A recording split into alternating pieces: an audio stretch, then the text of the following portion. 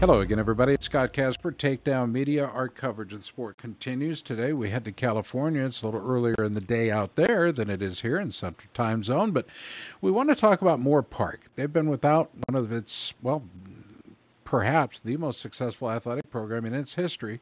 They've been without that program for 8 years. Well, that's all going to change this fall as Moore Park reinstated its wrestling program and they resume competition. Here to talk about it is the new head coach, Lindley Kistler. Lindley, welcome back. How are you? I'm doing great. Thank you for having me. Taking a good look at the roster, it looks like you got about 16 active athletes on there. How has the hunt been for athletes? They've been knocking down the door there? Or are you going after them? Well, at this point, we have what we have. The class is closed. So we have 16 motivated kids. They are doing very, very well. They bought into our coaching philosophy. Keep in mind, they're coming from, different grounds, different skill levels, different coaching philosophies. So, it's trying for our success is to unite them under one philosophy, and they bought into that. And, we see successes and failures each week, but they continue to grow and get better. And it's just something to work on.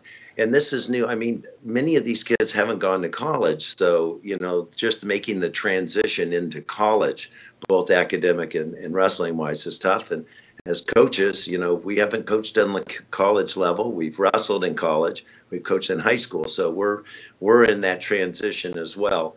But at this point, they're motivated. They believe in what we're doing, and they have had success already. We're 2-5, or 1-2 in our conference, and we hope to be, at a positive 3-2 for our small conference. And talk to us about the conference. Who are some of those that are in it? Well, we're only going to get better. These kids, think about it, all 16, three-fourths of them have only started our wrestling team about just over a month. And in that time, we went to Bakersfield and we had three dual meets, of which we beat Santa Ana. We lost to Bakersfield, really stout with talent, and also West Hills. So we lost two of our conferences there right up front, but we're each week we're a totally different team. Totally different team. We took on Cuesta. Oh God, what an exciting match! Came down to the last match. We're up by 4 points. We won Nail Biter by 1 point, and now we come in and we're hosting Palomar, which will be good. That's kind of out of our small conference, but we will be going to East LA and Victor Valley as well to finish that small conference tour. Yeah, and Coach, when you think about it, hitting the ground running as you are in such a very short period of time, it's almost a Herculean feat in that, where you didn't have kids. I'm not sure where you stood on uniforms, but there are a lot of things that needed to happen in order for this to work. And by golly, you've balanced it with your regular job. Athletic director Vance Manakis is thrilled that you guys are as active this early and already showing signs of improvement. Yeah, well, we're real lucky because we do have the support of our administration at Moore Park. Not only just getting the program, but they had purchased before we even got announced. They had 2 mats. They had workout gear and also our uniforms. So we didn't have to panic and go through that. We're all learning. The administration is as well. And so they helped prepare us on that. And then for the media, we were lucky from the media standpoint so that, the high school kids were out of school. So we weren't able to really recruit this year. So it was really word of mouth as a team that we're working with right now. Well, that's great. So the media really was helpful in getting the word out.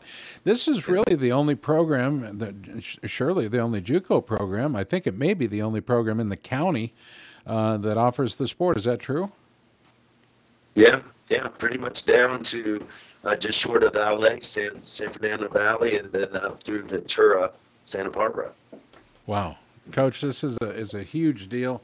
I know you guys are always going to be fundraising, and there's probably an active GoFundMe page already. But it's just real cool that the the college has thought enough of the sport to not only bring it back, but to seek out its former greatness. I mean, you guys were one of the best in the country once upon a time, and I know that surely on campus they're looking for victories. Those banners still hang high in at Raider Pavilion, don't they? Yep, they're haunting us right now, but we have small expectations at this point. It's really just execution on what we practice every day in the practice room, winning common positions and believing in effort. In college, if you're really exhibiting effort and passion, you can overcome the talent. All these teams have more talent than us, but we've been able to be competitive. And we've been winning as well, and we're going to get more and more competitive as each week goes on. We'll be a total different team by the end of this year. Coach, let's switch gears just for a minute, if we can. Talking family, it was recently your brother Marty came back to Iowa, and on the campus of the University of Iowa, he was inducted into the Hall of Fame. And it was a tremendous weekend. I know our own Joey Krebs was along to record with pictures and whatnot. I think you were there too as well, right?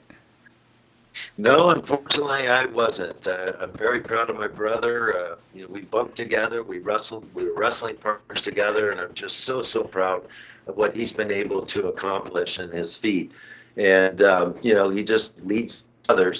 I wish I was there, but I was taking care of business, the hydration, the getting transcripts in for my wrestlers, and it was a Herculean feat to say the least. So I really was remiss in not being there, and I know Dan Gable gave me a lot of crap for it. But my brother knows in spirit and heart I was there for him, and I've always been there for him and always will. How special was that for him, not only to receive the initial phone call, but to make the trek back to the campus in Iowa City?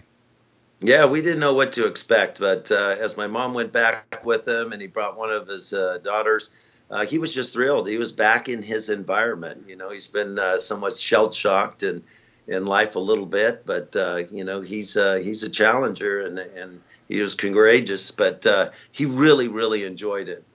He was awestruck of how well the Iowa and the Hawkeyes took good care of him, and the whole event was just overwhelming for him, I think. But he just engrossed it, and he was back in his element as he was back as a Hawkeye wrestler. Well, the Hawkeyes have a great memories of the Kistlers, and a whole lot of points were scored. But more than anything, that Kistler contingent was a handful indeed, on the mat, off the mat, in the classroom, an important part of the Hawkeye legacy. Our guest this morning, Lindley Kistler, is the new head coach of Moore Park. Already had 3 opportunities on the mat. The current record, coach, is? We're 1-2 in our conference, looking to be 3-2 in our conference. We think we can definitely do that, and we're currently 2-5 overall. Getting better. Next competition is scheduled for you this Friday, and it will be Palomar comes to town. This will be your first home duel in over 8 years. Are you pretty excited about that? Oh, we're excited. We're going to fill the stands. That gym's going to be packed. Bunch of enthusiasm and a lot of optimism as it goes. You're going to have a lot of the wrestling community. They're going to be watching our team wrestle and compete. Many of them are going to be their ex-coaches, their teammates, or local rivals. And so they're just going to be imagining whether or not they can participate or be part of a team like Moore Park. So it's going to be good for us. We think we match up real well with them. We have 2 injuries that it's going to take us out of 2 of the weight classes, and we have 2 others that on weight, hydration, etc. So I know they have probably similar things to wrestle around with, but I think it's going to be a very good match, a very close match. It'll be exciting. We have some pre and post festivities that are going to go on as well with the alumni. So we're going to corral the alumni in there and talk about our vision and going forward with them, with their support, and then kind of a meet and greet afterwards. So yeah, we're all excited about it. Have the whole family. Marty's coming up, so we got the whole family, and then we're taking off to Santa Ana afterwards. I was going to say you have Santa Ana tournament on the following day. Yeah. Well, how much fun is that for these kids? I survived it. I got to survive the tournament with brothers off the house at the same time. All right. By the way, the season runs through December 9th. The state championships will take place December 9th. So it goes September 9th to December 9th. And I'll tell you what, it's just been a lot of fun knowing that we have somebody as able-bodied as you at the helm of the program, and you've got great support from your athletic department. But talk to me for a minute about your assistants, Jesse and Jason. Oh, I tell you, I couldn't do anything without them. You know, with my knee surgery, I have Josh Cortez, who used to be in my club, and I help coach him as well.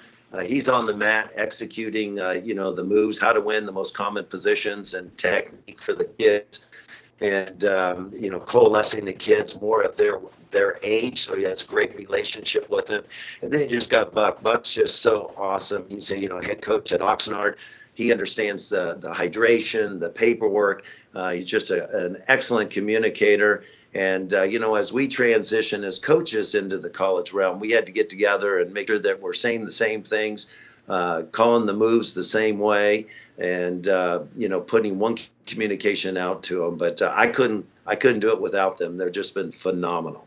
Lindley, we appreciate you taking the time to join us and update us. Best to you and the staff and, of course, the athletes on a successful season. Scott, back to you. Thank you so much. Appreciate it. For all of us at Takedown, I'm Scott Kelly, for a very special guest on the Nike Hot Seat today, Lindley Kistler, the head coach of the new look Moore Park College Raiders in California, part of that fabulous JUCO system in the state of California.